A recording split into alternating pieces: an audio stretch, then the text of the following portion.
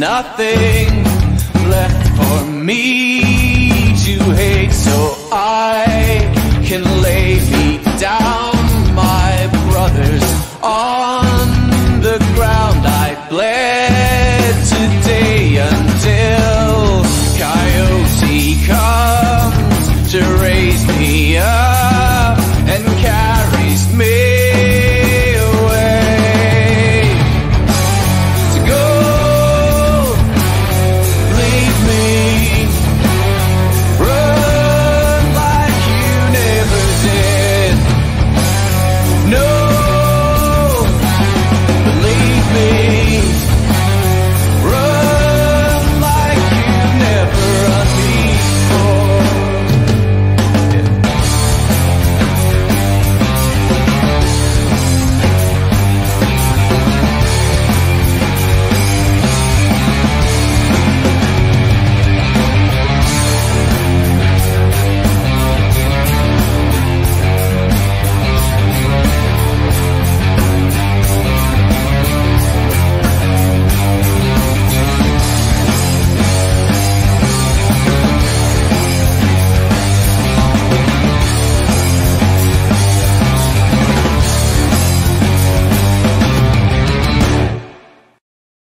Hello everybody, welcome to the Scottish Rugby Podcast, brought to you by the Scottish Rugby blog. I am Cammy Black. I'm back after what can only be described as a manic 24 hours where I thought the entire household had coronavirus, but we're all clear.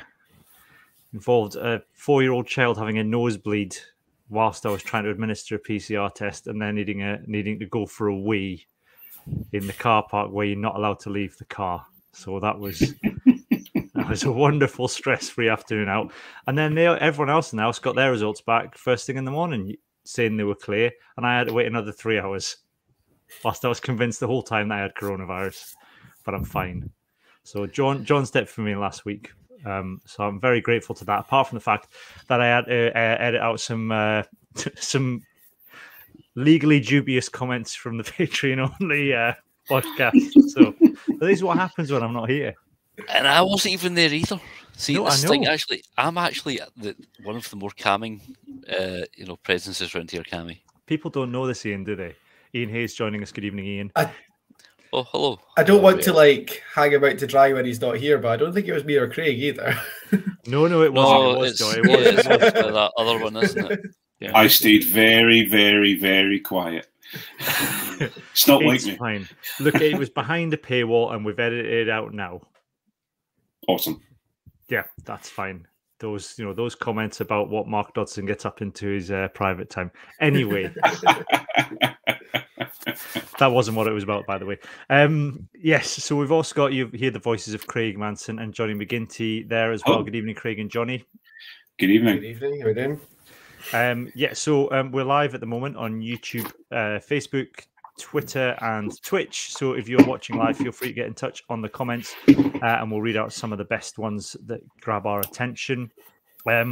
We are also, I've mentioned our Patreon there in passing, so you get a bonus weekly episode now where we kind of just chat about random stuff, a little bit about rugby, a little bit about other stuff. We swear a little bit as well.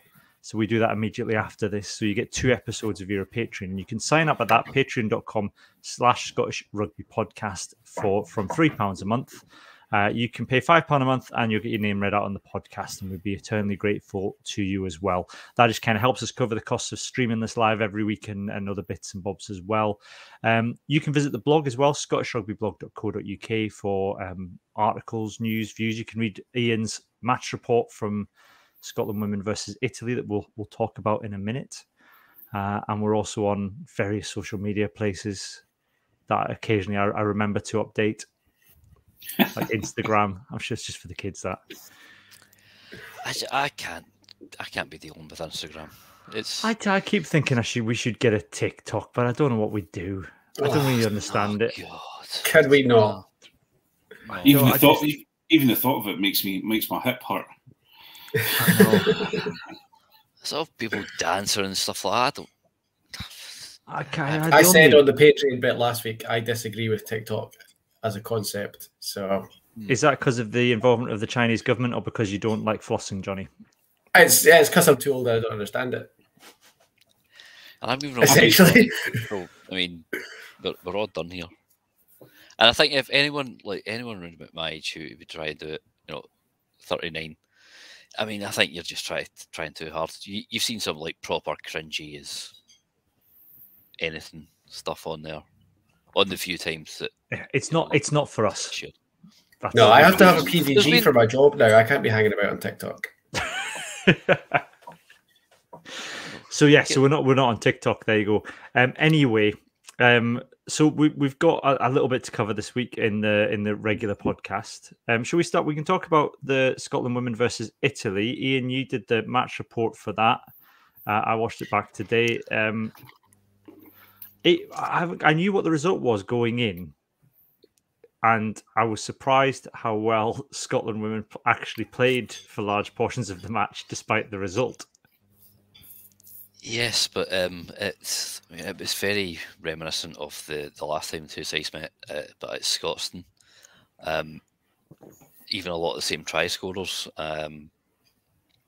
Scotland at the moment, they just seem they switch off at the start of games. They give themselves a mountain to climb. They always concede early, and then there's like moments of just defensive fragility. There's either someone's not got their spacing right, or there's a weak tackle. And once that line's broken, they're done. And it's it's they don't seem to have learned much from that last game. Even the blight side flanker, what's her name, Giada, she scored at the at the brink of half time that week, and also during the Six Nations game. And again, it came off the back of Scotland just scoring, thinking, right, we've got 5 minutes to ride out to half time, we're back in the game, and then conceding points. I mean, Brian Eason, if he could, he could get hair implants, he'd probably pull his hair right back out. Because it's Scotland, they do play well, but then as soon as turnover possession is conceded, they get countered. I mean, you have to give credit to Italy. Some of the tries they scored were excellent, some of the offloading, but a lot of the time it's just things look misaligned, and I've got a fly bursting about my face. Right, sorted. I thought you were just being expressive there, Iain, when you said the word misaligned. Well, like an Italian, proper Italian, big hand gestures. And that's the fly. Craig, it was. I mean, it was hard. I mean, like Iain says, you can't really slip off tackles the way Scotland did, and I think almost every Italian try was down to that. Was 3 or 4 missed tackles, and if you're doing that, any team is going to walk in a try every day.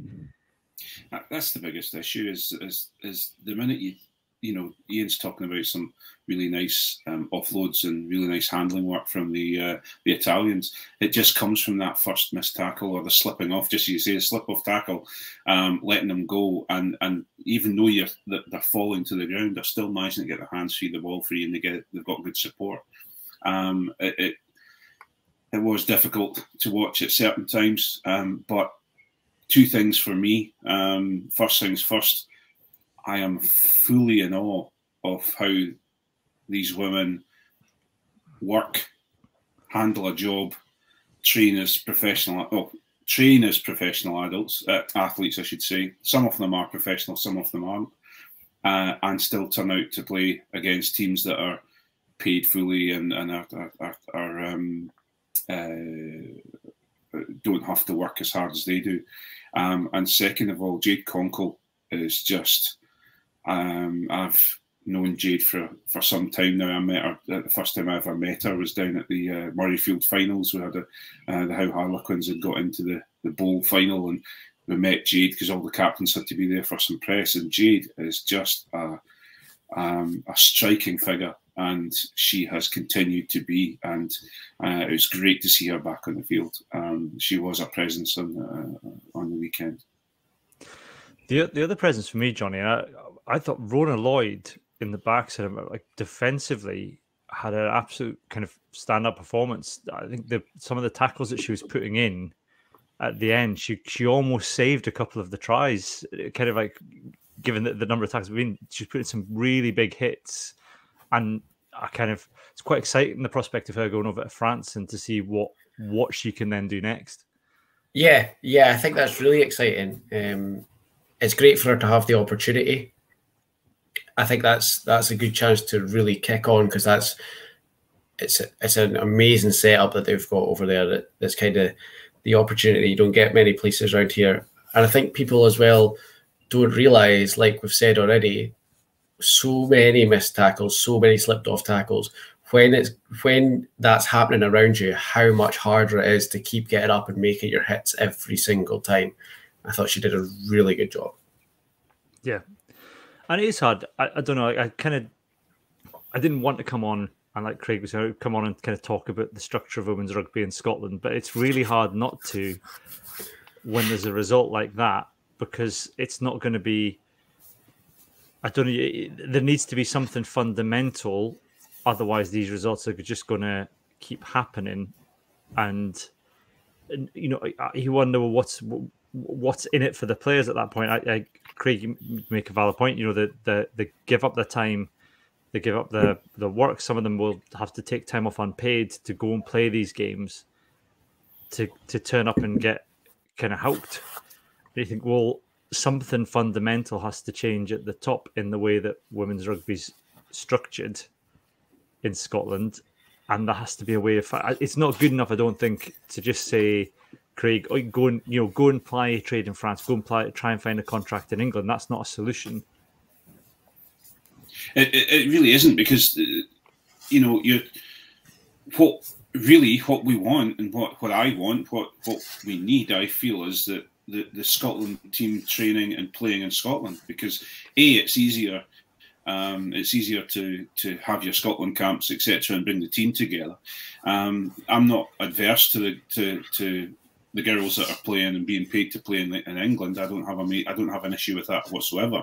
But if we could make them all professional, then they don't have to worry about getting up at 6 a.m, go training, go to the gym, whatever, then go to work, then go back to the gym or go to training at night, then get some sleep. It must take a toll somehow. And you know, you're going up against, for example, you know, how they manage every year to go and play the Red Roses. I'm amazed, because they're looking at players who are being paid now. Don't get me wrong, I don't think they're being paid enough, but they're being paid, and they are solely being what's the word? They're solely being paid to do that job, and they come in and they're so strong, you know. So I'm in awe of the Scotland women's team, and all of the women that play in Scotland, you know. Yeah, and I think that's you kind of have to caveat any kind of criticism of performances with that, don't you? And you know that they've had the time in camp together, but it's, you know, it's limited time. It's not that there's a couple of professionals in England, and now we've got, you know, Rona Lloyd off to France, but it does limit kind of the ambitions that Scotland can have as an international women's team. Yeah, even though, you know, individually they're getting recognised, there's now actually, I think in the starting lineup there were 8 players who sort of are playing professionally. I think 5 of them were at Loughborough Lightning alone. And then you had like Sarah Law on the bench. But, you know, you just have to look at the example of Japan at the 2019 World Cup there. You know, a lot of them, they've never played together. Then they set up that club mentality, and they excelled. This is what you know, Scotland, like we've been saying, they get a couple of weeks together. They've even had, you know, there's constant coaching overhauls. Unfortunately, Phil Doyle had to leave because of some COVID-related issues back home. And even though Brian Easton's kind of, you know, followed in his footsteps, you know, quite seamlessly, they just, you know, for all the individual talent, they don't have enough time to be together and to train as a team together. So I think, you know, if we could get a professional team, and even a semi-professional team that was Scottish-based, and, you know, try and squeeze into some other kind of league, like the is it 15 teams they've got in England? Premier 15s, yeah. Premier 15s, yeah. You know, if we could try and squeeze in there, I think it would be greatly beneficial. But, you know, obviously with funding as it is, setting up a women's team would take some kind of I think it would take some kind of outside investment, but I think it would be the best way forward, certainly. Yeah, I mean, but it's hard, isn't it? Because outside, it's which comes first, the outside investment or the women's pro rugby team. You can't ask for outside investment for something that doesn't exist to set it up. At some point, the SRU are going to have to stump up some cash. If they're serious about women's rugby in Scotland, they're going to have to stump up some cash to create a women's professional rugby side, find somewhere for them to play regularly, and then get the sponsorship in.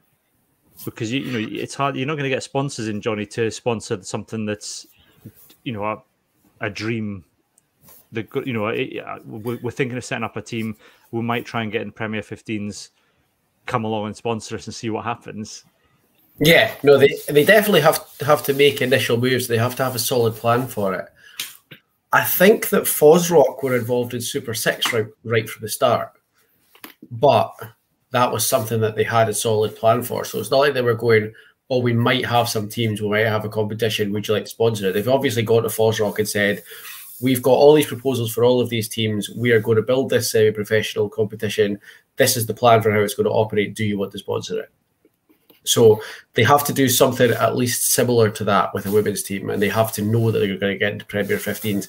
They don't have to have the team, I don't think, but they have to have a solid plan, and they have to know where they're going with it, when and how, before they can get any money for it. You can't just rock up to somebody's door and say, we fancy maybe having a women's team. Do you want to pay for it? Yeah. So, man, who's got the Hells Angels in there? Yeah, it's me. I'm going to go shut the window 2 seconds. They've turned up to take you away, Jonny. Come to reclaim their debt. I owe them nothing.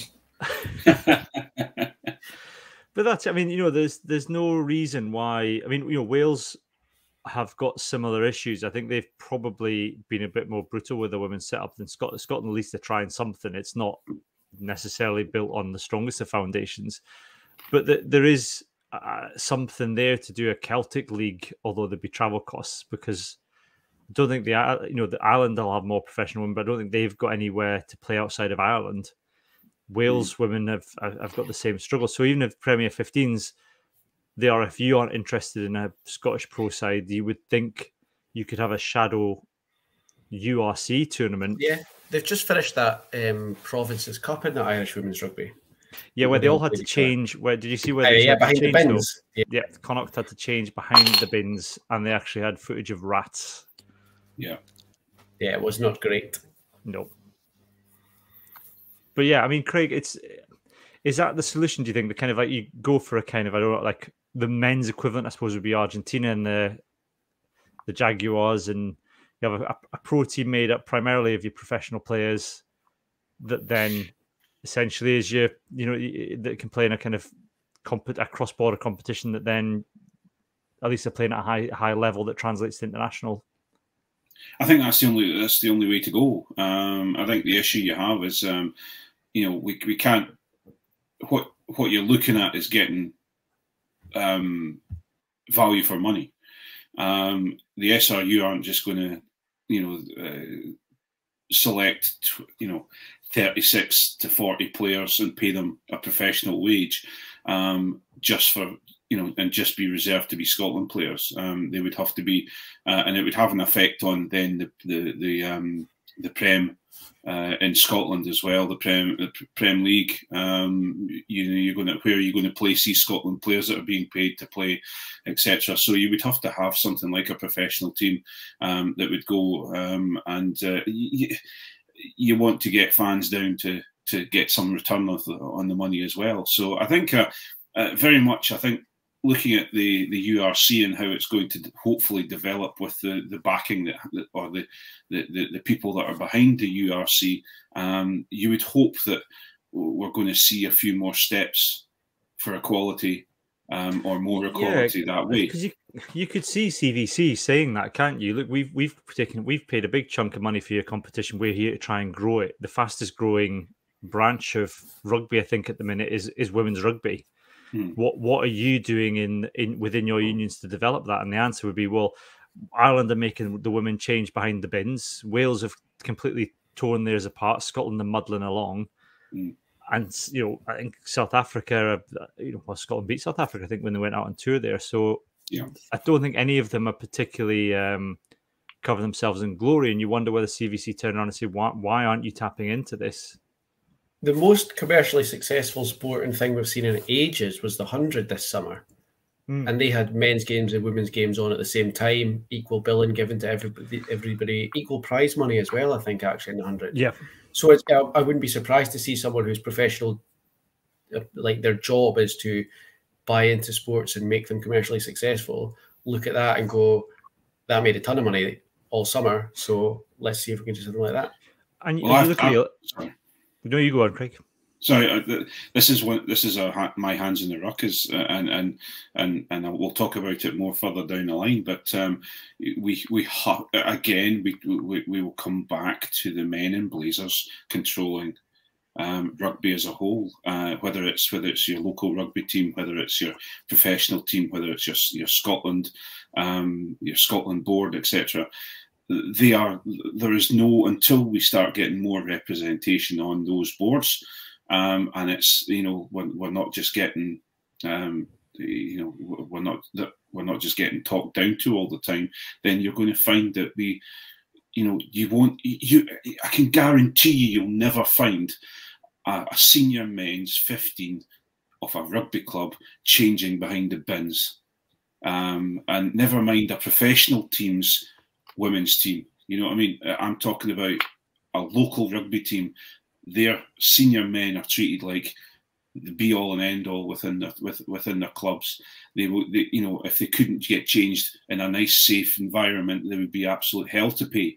And this is we have to look at rugby clubs and maybe turn rugby clubs round upside down a little bit and say, actually, we're dealing with, the senior men get to play their game because of the junior teams, the children's teams, the women's teams, the second teams, the old boys teams, because they're the ones that are paying the money and not getting a huge amount out of the club. Well, yeah, my experience of rugby clubs, of any rugby club, you go to any rugby club in Scotland or even around the country, and it's being run by women.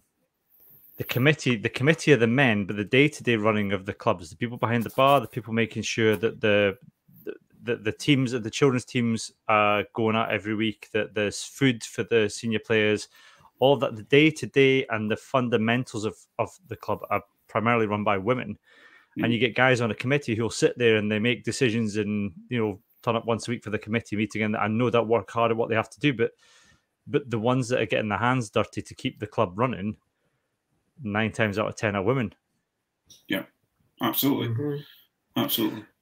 I think from a marketing point of view as well, when you think about one of the biggest stories to come out of the Olympics this year, and the biggest story to come out of Rugby Sevens was the interview that Ruby Tui did for New Zealand. And then there was follow-up from that, the interview she did when she went back and was talking to, I think was kind of ripping out one of a news presenter. Like, she was the biggest star this year at the Rugby Sevens, and it was women's rugby. And it just needs the coverage. It just needs to break through. If it can break through and people can show more interest in it, then that's... I totally agree. Totally agree. Yeah. Okay. So that's Scotland women. I didn't want to talk that much about the problems in Scottish women. Yeah. I'm hoping the result will be better this weekend, and we can kind of actually talk about the rugby. But it kind of feels, I don't know. Like you said, there's not, like you said, Craig. Once you accept that, that they're essentially giving up that time for free, you can kind of criticize the slip tackles, but they'll know themselves what's going wrong. It kind of feels like kicking someone when they're down, when someone's putting in that level of effort just to turn up on the pitch. Yeah. Yeah, I just, as I say, it's once Scotland rugby are equal with the best in the world on the support and the the support from the union and from the background staff, etc. Once they're on an equal footing with the men, I honestly, we cannot sit and criticise them too heavily. Obviously, they have to be criticised for some of the things, some of the mistakes they make, because that's well, we'd be out of job if we don't criticise people, I suppose. But especially John, but he's not here to defend himself. But on the other side of things, I think it's as I say, you have to first of all take your hat off to them. You know? Yeah. Okay. We'll do pick of the six now. Which I'll look at the Super Six. The Super Six games from the weekend because it was back on this weekend.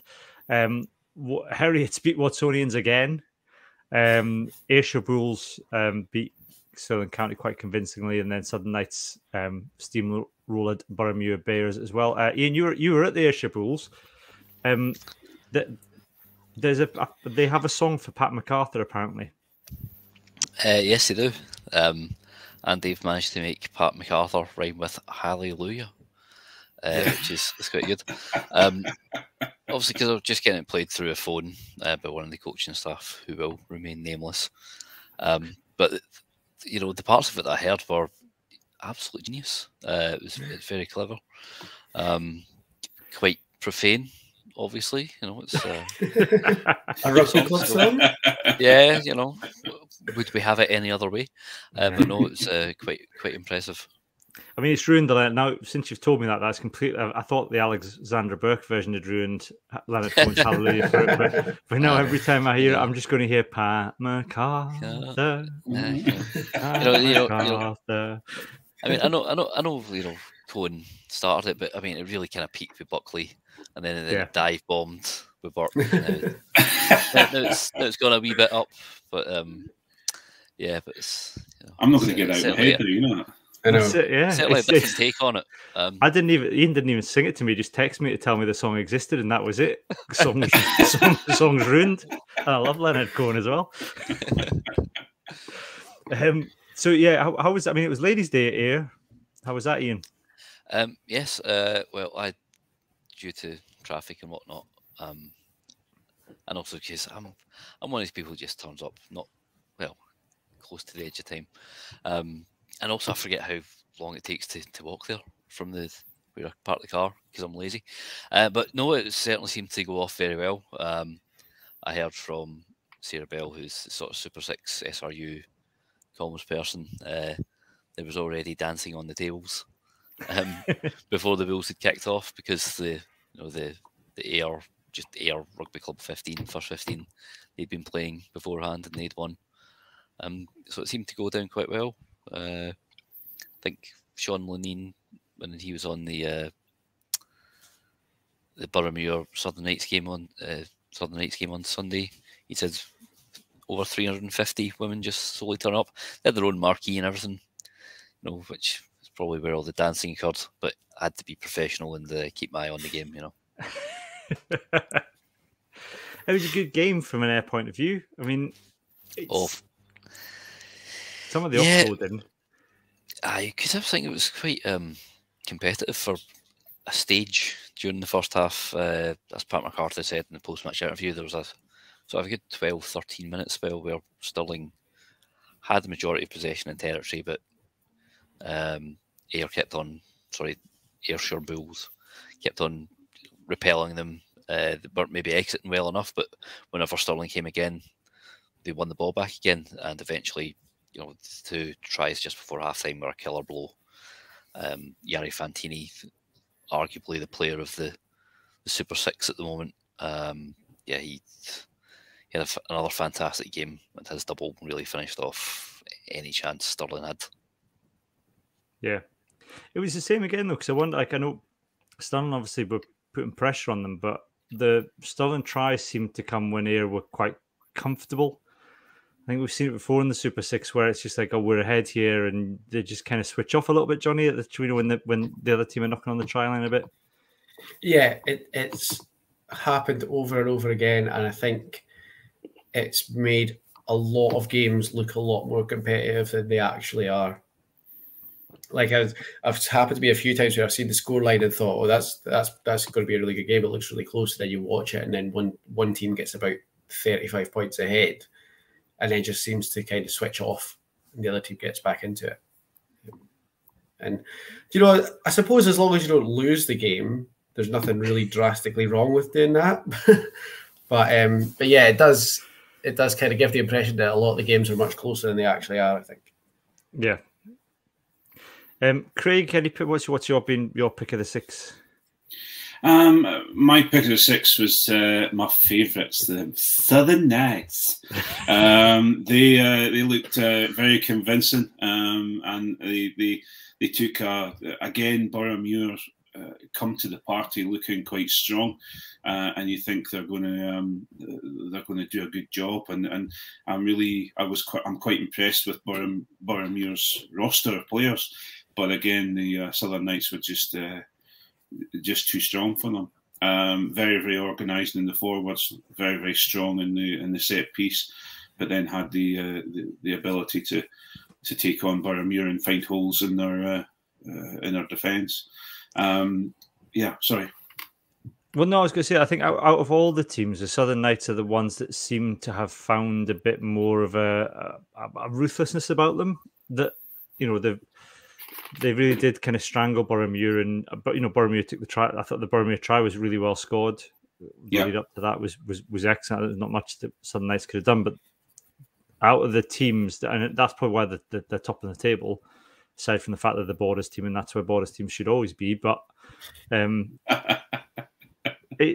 think they're the one team that found that ruthless edge, because when I looked at it, I'd forgotten that Ayrshire Bulls had lost 3 games already. It kind of feels, when you look at them, it's those, like Jonny said, it's those games where they were probably ahead for a lot of it, and then they've just let somebody back into it. Yeah, I think where for me the big thing with the Southern Knights is that they are structured and they don't seem to have a they don't. It's not that they don't have an off day, but they've worked their defence, they've worked their attack very, very well. Maybe it's because Melrose have always been at the top level of the Prem before that, and so this team that's come over has got a lot of the Premiership side in it, and I don't know whether they're just used to being at that level, but the work, they seem to have a good balance. Whereas Stirling, for example, seemed or I thought had a really good attack, but their defence was a little bit lacking.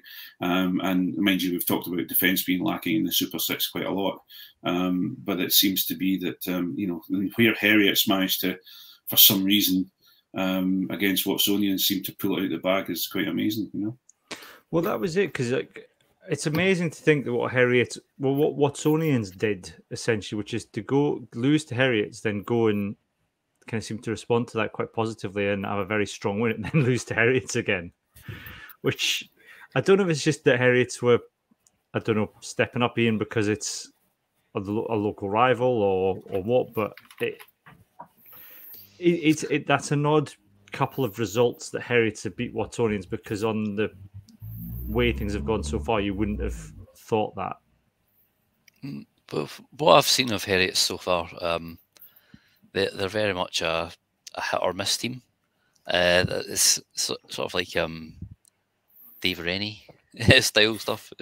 They've played a fast offloading game, and sometimes it's just not worked. And when they've come up against, for example, Southern Knights, they've been able to capitalise on any mistakes. But when things have come off, they've come off spectacularly. Like Stuart Edwards, is that? Yeah, the centre, Stuart Edwards. He scored a couple of fantastic tries. There was one there against Watsonians and one against Southern Knights in a game they lost, but they were very competitive in until they kind of lost their shape and Knights capitalised. So they are one of these teams that if it sticks, it sticks. And if it doesn't, it can unravel quite quickly. But like Jonny said, some of the games, they end up looking closer than they are, but they always are these spells of real competitive periods, and then somebody ends up pulling away sometimes. Yeah. Jonny, you got any pick of the sixes this week? Correct me if I'm wrong, but did we sit here 2 weeks ago after the last round and say there's brain dead needless penalties being given away that are costing games in the Super Six? Yes, because that happened basically happens twice in that Watsonians Heriots game, in the 75th or 76th minute. Yeah. When Heriots gave away a stupid penalty to put Watsonians in the lead, and then in the 79th minute, Watsonians gave away a stupid penalty and Heriots kicked it to win. And like, it just blows my mind that this keeps happening. It's like every round, someone gives away a penalty at the very end of the game, and someone's got to kick a penalty to win. Like, tighten up your discipline in the last 5 minutes and stop it from happening. Yeah. It's the Premier Sports scripting. That's what that is. For us, it's not like again, the officiating's been superb. I can't really fault it. You know, they're given plenty of warning. They're not being coached like we've talked about before. They're just being told what they're doing wrong, with the bines not off at the mall, and then quite rightly getting pinged for the stuff. And you kind of think there should be. I don't think there's any difference in the disciplinary displays to what we would see at professional or national level. The difference is that the referees are actually reaching for their pockets and giving cards where actually at any other level those cards wouldn't be given, because the referee would probably decide to let boys be boys. Iain. Yeah. Reputations aren't getting in the way. Yeah. Like you say, I think the standard refereeing has been pretty good. There's maybe one or two things, when isn't there one or two things that we don't criticise at any level? They communicate quickly. I've seen a good few 10-metre track backs for back chat, which is always encouraging to see, because we want to stamp that kind of thing out of the game. I don't think you can have any complaints so far. There's a good couple of penalty tries as well, if I remember correctly. This weekend, which not that I'm saying that it's the laws, so yeah, that's fine. I accept that, but it takes a fair bit of chutzpah from the old referee to put a penalty try across. Yeah, I saw a penalty try for 2 infringements, I think, this weekend, and in the Lions tour, South Africa got 5 penalties given against them in their own 5-metre line and no penalty tries. So. Or even a yellow. Was a yellow card? Was that the yellow card given as well? Yeah. Both times. And I think that's it. It's just then everyone knows what to expect.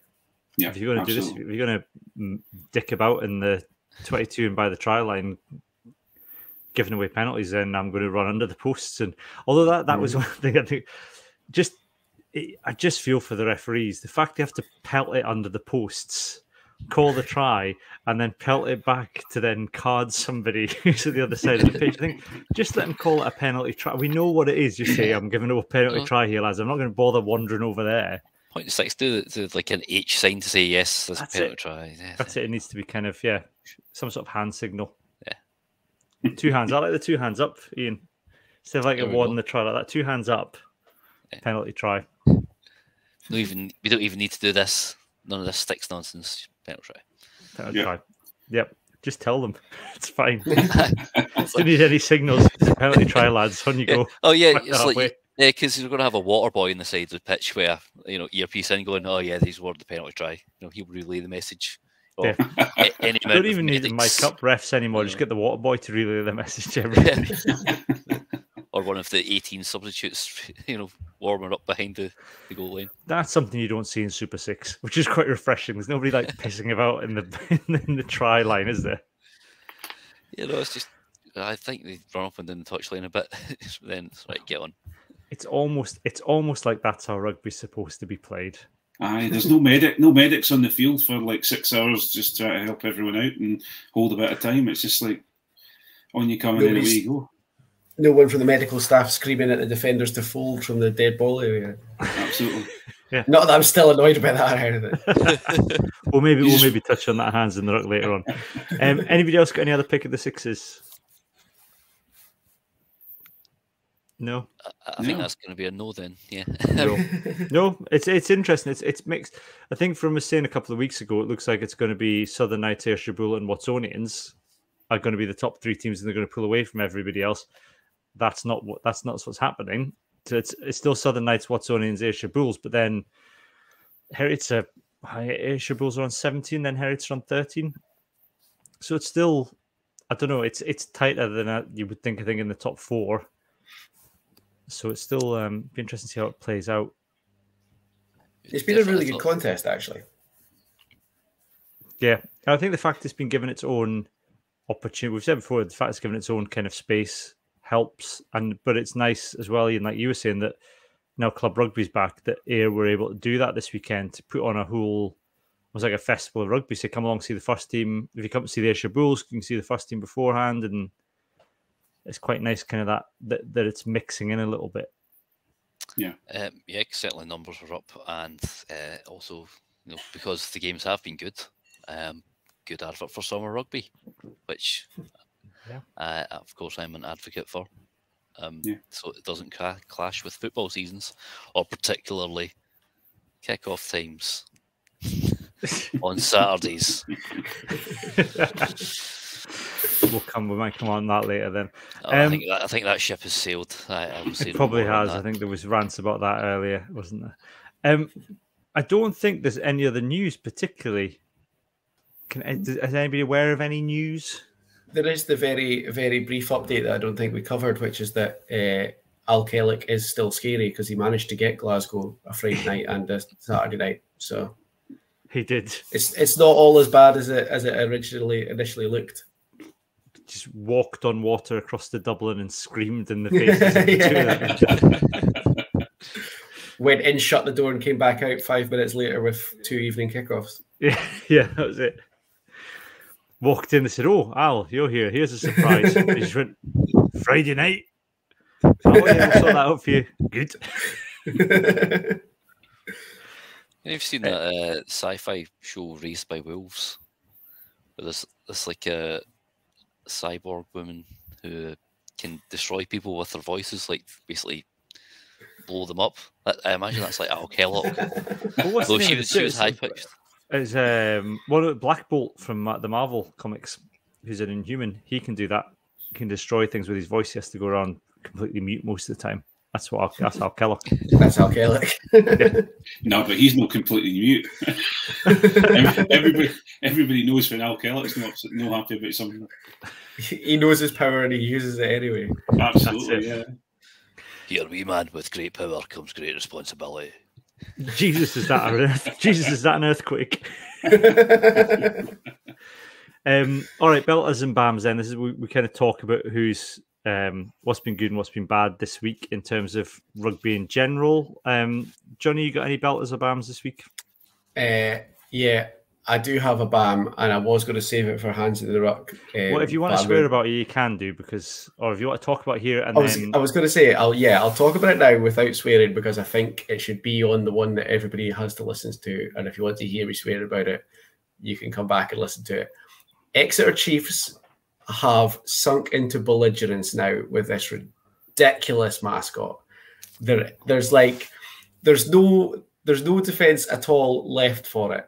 They've had all year to come up with this. They could have come up with absolutely anything, and that's what they produced. And then they bottled it and got rid of him within an hour.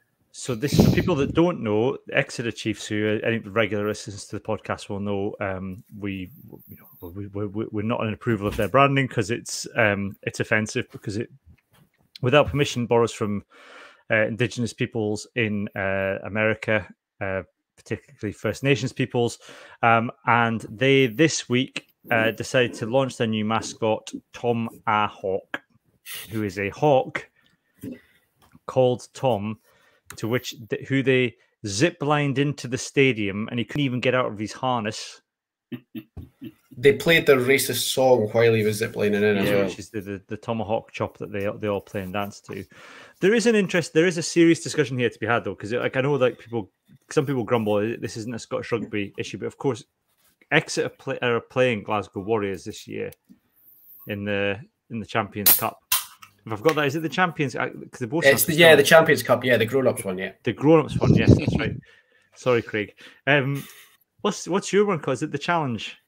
It's Challenge Cup. Challenge, Thank you very much. The Challenged Cup. Sorry.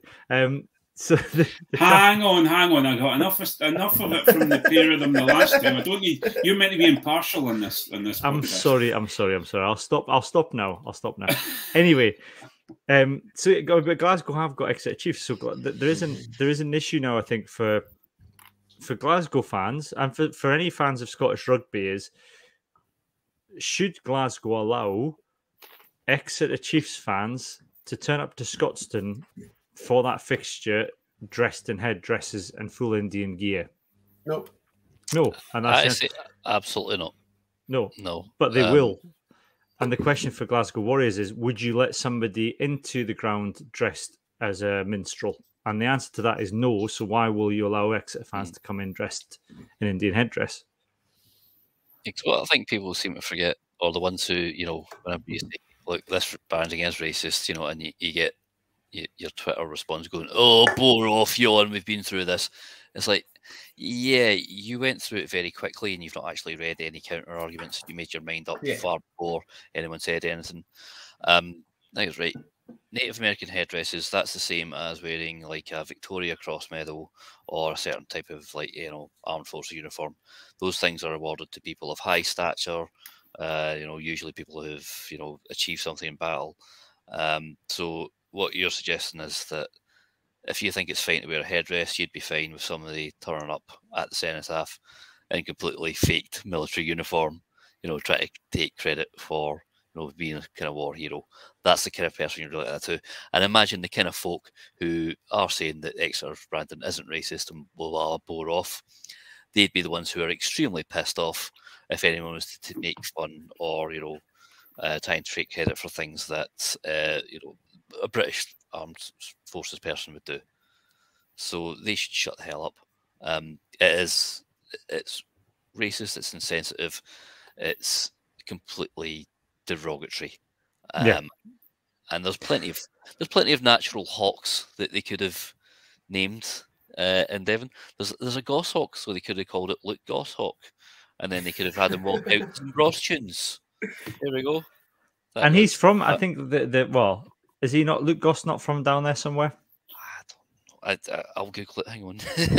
I don't wonder. They can't cope. You cannot, it's one thing to culturally appropriate, First American people. I don't want them culturally appropriating Bros as well. Let's just, So they're from London, so you're all right. Well, Luke was born in Lewisham. Well, London. According to Wikipedia, but I don't know. Have you been up? Have you been on the Bros Wikipedia there, Cammy? He was born in Lewisham, London. But I'm sure there's a whole thing where he moved. I think Richard Herring talks about him being in the same year. They moved, I think, to Cheddar for a while because Richard Herring has a whole thing about being in school with them, with Luke and Matt Goss. But that's close enough. Somerset and Cornwall are the same place, or Devon, wherever it is. They're all the same down there. If you're upset at me saying that, then why aren't you upset with the fact that it's branding? Take a look in the mirror. Yeah. What were you saying, Craig? Sorry. Okay, I just, you see these replies on Twitter and things like that, and saying, oh well, I'm sure all the Native American people in Nottingham are really upset about it too, and it's like, it's that people just miss the point completely, and it's not that we're not asking them to change the name of the team. They can still be the Exeter Chiefs. It's just a simple change that brings them, again, we've talked about this being on the right side of history and saying, like, just, I'm covering old ground, but it's like... Well, the classic one you always get from Scotland fans who kind of are not against the Exeter branding is always, what about the Highlanders in New Zealand? And you're like, well, that area of New Zealand was colonized by Scottish people. Yeah. There are strong Scottish roots in the area. They are honouring that history. And perhaps they shouldn't, more for the reason it's colonial rather than anything else, and what those Scottish people probably did to the indigenous people of the area. But let's put that to one side. They're at least honouring some sort of link to the historic link to the area. There is no link between Devon and the First Nations people. There is apparently some statue in Canada that someone has latched onto. See, I am a Highlander. Sorry. So the one link would be that a lot of the boats left from Plymouth in Devon and then colonised America. So it makes it It's even more offensive. Yeah, that's worse. No, like, because I am a Highlanders fan, and I find the guy with the claymore a bit much, but they play in a place called Dunedin. Yeah. There is a River Tay in Otago. There's a Lower Highlands in Otago. It is like basically where all the Scottish people went, and everything is named after places in Scotland. So it's a little bit different. And do you know where most of the New Zealand players that have gone on to play for Scotland come from? They come from that area, surprisingly, because they all have Scottish relatives. Yep. Well, there we go. No, I was saying to Jonny, actually, funny enough, we were talking about in our chat as well about. I'm now getting the feeling that they're just leaning into it now. The people who own and are involved with the Blazers of Exeter Chiefs are now starting to just lean into this and say, yeah, they're doing it on purpose for sure now. Yeah, and I just think there's saying, well, we there's being racist because you've just gone along with the crowd, but there's something really pretty despicable about saying, well, I'm not changing my mind, and I'm actually going to make it louder, and I find that incredible. It's at the point where I think if you're deliberately taking a choice to name your mascot Tomahawk, that's the point at which the authorities should step in and say something. Now, up to this point, you can say, look, we all thought this was fine a few years ago. Things have changed. Society's moved on. It's not fine anymore, but nothing's changed enough for us to do anything about it. But this is a clear change. This is a deliberate choice now to take the branding that step further. And, you look at the SRU constitution, for if you want to form a new club in Scotland, the name has to be appropriate and the branding has to be appropriate. And you would think Premiership Rugby must have those rules as well. The reason that they've got a new mascot is that the mascot is what they gave up. Yeah. When they did their initial consultation, they said, all right, well, actually, we're fine with everything else. But yeah, okay, we will get rid of the big Native American big chief mascot guy. So that was their performative giving up. Look, we've got rid of the mascot, be happy now. And then they replaced it with something even worse. Because, when they started with Big Chief, I suppose they could say, it wasn't a problem back then, or we weren't aware that it was a problem. Now they know it's a problem because they did this consultation and the mascot was what they thought was the problem, and they replaced them with an obviously inflammatory new mascot. So someone's got to step in and say, nah, you're taking the piss now. Yeah. It's not just them. Like the fact is, a lot of the time, totem poles have, some kind of bird of prey at the top of them. So it's almost like a deliberate piss take of that as well. Thing is, you got to remember who we're dealing with here. There are actually people that had to have Tomahawk spelled out to them, because if you just called them Tomahawk, and I think we would all got it. They had to spell it out phonetically for them. Well, if they call him Tomahawk, everyone in Exeter would be like going, well, why is he a bird? Is that Tony's brother? I wonder if they had it on a rental or whether they actually paid for that. Yeah, they're stuck with a suit now. I hope they are. Can I get my deposit back? I hope it's a custom job and it cost them a fortune. Well, of course, they can't get shirt sponsors at the minute Exeter. Yeah. So that's fun. Can you imagine phoning that going, can you sponsor, you fancy sponsoring one of the best rugby teams? And just give us 2 seconds while we just Google you just to check. Is that good? Oh, crap. No, we're all right. We're fine. Yeah. Any belters and bams for anybody else? Because that was my bam this week. I didn't have a belter, particularly apart from Berwick won after having the first fixture postponed. So that's good.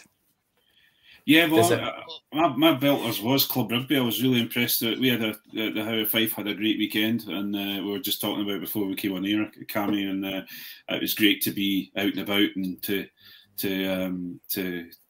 be involved in club rugby and standing on the edge of the pitches. But the BAMs for me is you may say that Edinburgh are in a rubbish group, but are in a rubbish cup. But my goodness, we've got some teams to play in the Challenge Cup. You've got the baddies as well. Yeah, we've got two baddies. All of England's baddies are coming yeah, up. I'm surprised they haven't just thrown Exeter Chiefs in the middle of it as well, and then we can all have some fun. Having London Irish, Saracens. Not only that, though, we've got Brive and Poe as well. It's like, oh, great! Now we've got to deal with alleged issues with other people and cheats. Not only that, but we're also going to get eye gouged at the same time. That means you can't see them cheating.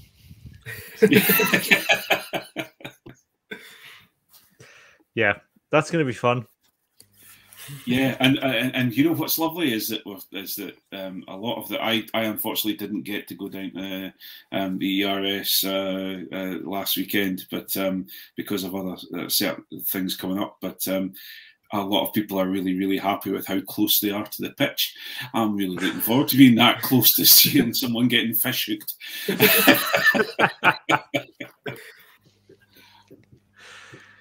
And here's hoping it's somebody on the other side. The only other BAM I have is Alan Gilpin, but I think we might go into that in more depth in Hands in the Ruck.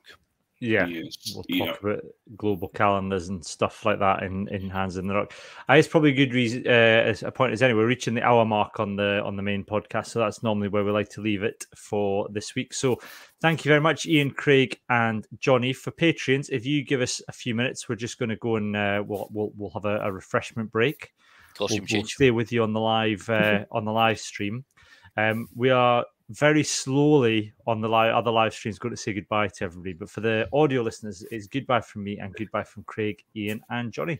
Bye. Ciao.